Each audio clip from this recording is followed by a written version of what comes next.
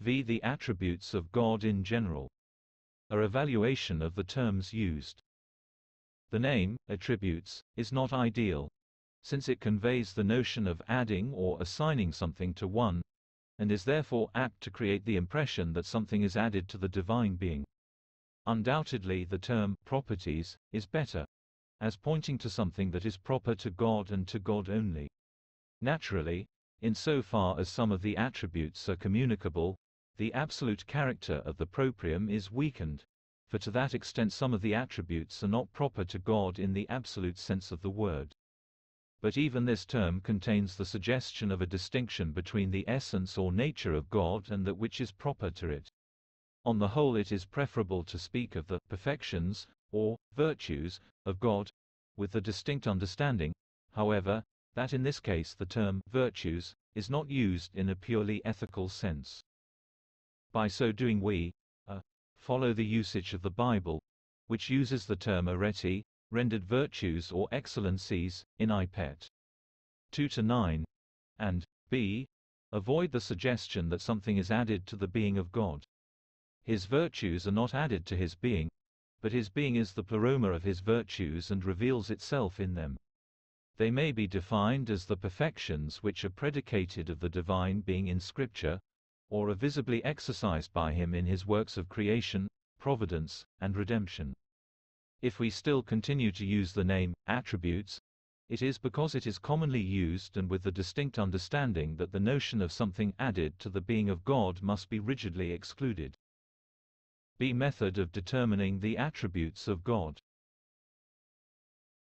The scholastics, in their attempt to construct a system of natural theology, posited three ways in which to determine the attributes of God, which they designated as the via causalitatis, via negationis, and via eminentiae. By the way of causality we rise from the effects which we see in the world round about us to the idea of a first cause, from the contemplation of creation to the idea of an almighty creator, and from the observation of the moral government of the world to the idea of a powerful and wise ruler. By way of negation we remove from our idea of God all the imperfections seen in his creatures, as inconsistent with the idea of a perfect being, and ascribe to him the opposite perfection. In reliance on that principle we speak of God as independent, infinite, incorporeal, immense, immortal, and incomprehensible.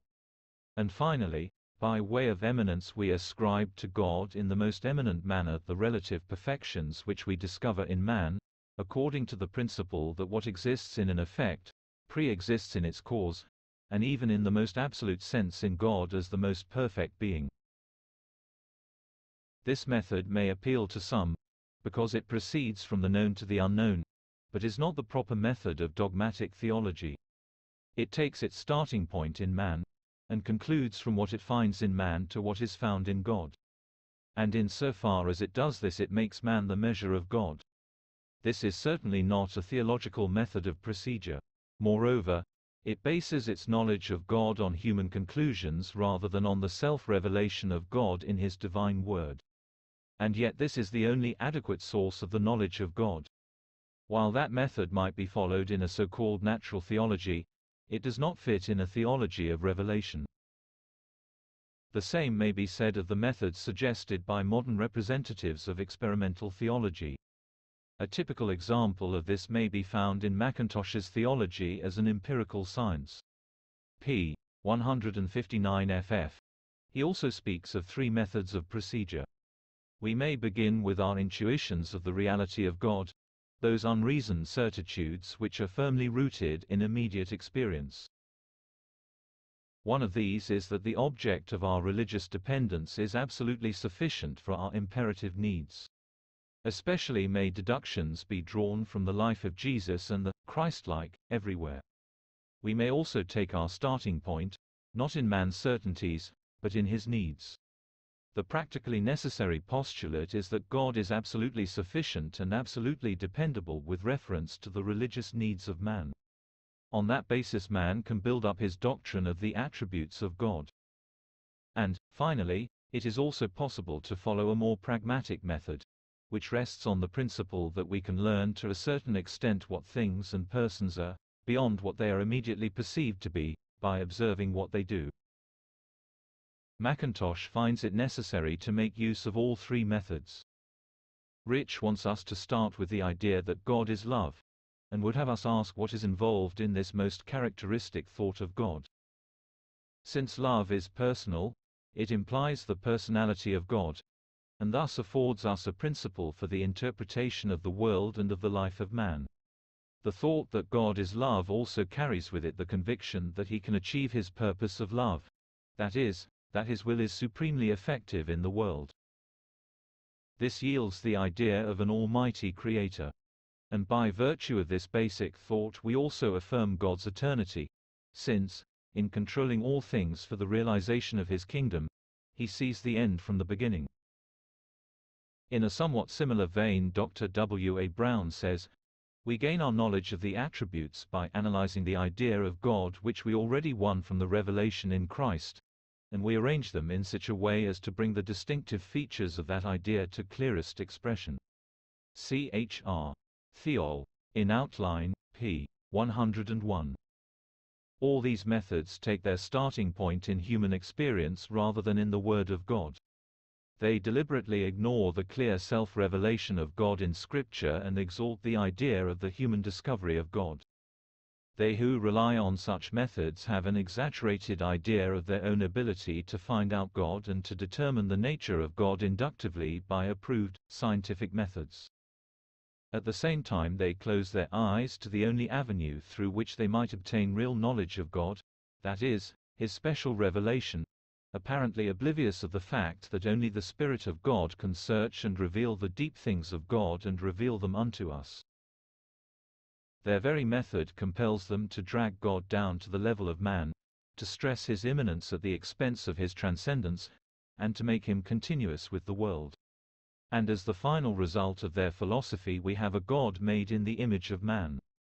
James condemns all intellectualism in religion, and maintains that philosophy in the form of scholastic theology fails as completely to define God's attributes in a scientific way as it does to establish his existence. After an appeal to the Book of Job he says, "Ratiocination is a relatively superficial and unreal path to the deity." He concludes his discussion with these significant words, "In all sincerity I think we must conclude that the attempt to demonstrate by purely intellectual processes the truth of the deliverances of direct religious experiences is absolutely hopeless." Varieties of Religious Experience, p. 455. He has more confidence in the pragmatic method which seeks for a God that meets the practical needs of man. In his estimation it is sufficient to believe that, beyond each man and in a fashion continuous with him, there exists a larger power which is friendly to him and to his ideals. All that the facts require is that the power should be other and larger than our conscious selves. Anything larger will do, if it only be large enough to trust for the next step. It need not be infinite, it need not be solitary. It might conceivably even be only a larger and more godlike self, of which the present self would then be the mutilated expression, and the universe might conceivably be a collection of such selves, of different degree and inclusiveness, with no absolute unity realized in it at all. Ibid. p. 525. Thus we are left with the idea of a finite God. C.F. Bailey, Our Knowledge of God, p. 251 ff. On this matter. The only proper way to obtain perfectly reliable knowledge of the divine attributes is by the study of God's self-revelation in Scripture. It is true that we can acquire some knowledge of the greatness and power, the wisdom and goodness of God through the study of nature, but for an adequate conception of even these attributes it will be necessary to turn to the Word of God. In the theology of revelation we seek to learn from the Word of God which are the attributes of the divine being. Man does not elicit knowledge from God as he does from other objects of study, but God conveys knowledge of himself to man, a knowledge which man can only accept and appropriate. For the appropriation and understanding of this revealed knowledge it is, of course, of the greatest importance that man is created in the image of God, and therefore finds helpful analogies in his own life. In distinction from the a priori method of the scholastics, who deduced the attributes from the idea of a perfect being, this method may be called a posteriori, since it takes its starting point, not in an abstract perfect being, but in the fullness of the divine self-revelation, and in the light of this seeks to know the divine being. See suggested divisions of the attributes. The question of the classification of the divine attributes has engaged the attention of theologians for a long time. Several classifications have been suggested, most of which distinguish two general classes. These classes are designated by different names and represent different points of view, but are substantially the same in the various classifications. The following are the most important of these. 1. Some speak of natural and moral attributes. The former, such as self-existence, simplicity, infinity, etc., belong to the constitutional nature of God, as distinguished from his will. The latter, as truth, goodness, mercy, justice, holiness, etc., qualify him as a moral being. The objection to this classification is that the so-called moral attributes are just as truly natural, i.e. original, in God as the others. Dabney prefers this division, but admits, in view of the objection raised, that the terms are not felicitous. He would rather speak of moral and non-moral attributes. 2. Others distinguish between absolute and relative attributes. The former belong to the essence of God as considered in itself, while the latter belong to the divine essence considered in relation to his creation. The one class includes such attributes as self-existence, immensity, eternity, and the other, such attributes as omnipresence and omniscience. This division seems to proceed on the assumption that we can have some knowledge of God as he is in himself, entirely apart from the relations in which he stands to his creatures. But this is not so, and therefore, properly speaking, all the perfections of God are relative, indicating what he is in relation to the world. Strong evidently does not recognize the objection, and gives preference to this division. 3. Still others divide the divine perfections into immanent or intransitive and eminent or transitive attributes. Strong combines this division with the preceding one, when he speaks of absolute or immanent and relative or transitive attributes. The former are those which do not go forth and operate outside of the divine essence, but remain immanent, such as immensity, simplicity, eternity, etc., and the latter are such as issue forth and produce effects external to God, as omnipotence, benevolence, justice, etc. But if some of the divine attributes are purely immanent, all knowledge of them would seem to be excluded. H. B. Smith remarks that every one of them must be both immanent and transient. 4. The most common distinction is that between incommunicable and communicable attributes. The former are those to which there is nothing analogous in the creature, as aseity, simplicity, immensity, etc. The latter those to which the properties of the human spirit bear some analogy, as power, goodness, mercy, righteousness, etc.